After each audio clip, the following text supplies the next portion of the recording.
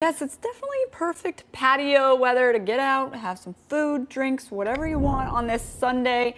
But Lisa, here's our immediate forecast. So tomorrow, that sunshine, man, it's going to be widespread, and then our UV index is actually going to be very high. So make sure if you are out and about tomorrow, grab that sunscreen, reapply that. And then we're also tracking these thunderstorms in central and eastern Oregon. But really, next week is going to be a nice and pleasant week. Now on the coast at the moment, Lincoln City, mostly cloudy, and yet they've seen some drizzle out there. Still though, it's warm, 64 degrees.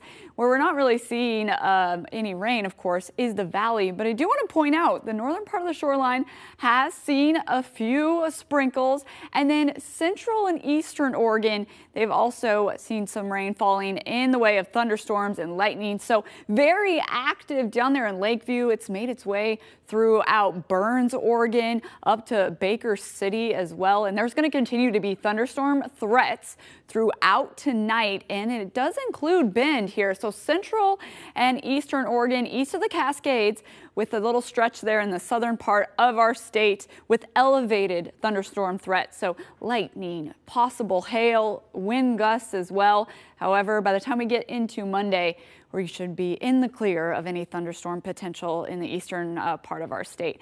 Tualatin Valley, partly cloudy, but a lovely afternoon, evening out there, 73 degrees. The winds are calm out of the north. And then Vancouver, I'll step out so you can see this view of the Columbia River.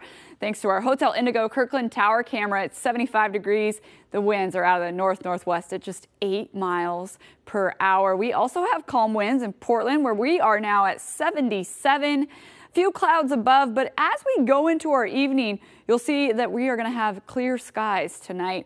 And then by about 11 p.m. looking to be in the low 60s. That dew point right now stands at 55. We could see a bit of a breezy evening, especially in this 7 o'clock hour. But then those winds looking to calm down here in Portland. Here is where we have unofficially topped off that 77 mark. A bit warmer in the southern part of the Willamette Valley. Salem got up to 84 today. Astoria coming in at 60 for that daytime high. We continue with the warm weather. We also continue with the dry conditions. You know, we look at this bar graph, see how that's just a tad elevated. Tuesday, you might see a sprinkle or two, maybe just a couple raindrops, but then we look to stay dry, and next weekend, maybe a sprinkle or two. The good news is this is the latest drought monitor here in Oregon, and really it's just central and parts of eastern Oregon that are in the dry category. But as far as the state of Oregon goes, Oregon is not in drought, any kind of drought right now. So that is very good to see, especially when we think about how we're continuing to stay dry, right? All right, let's go into our Monday morning. We could see some early morning clouds, but then plenty of clearing.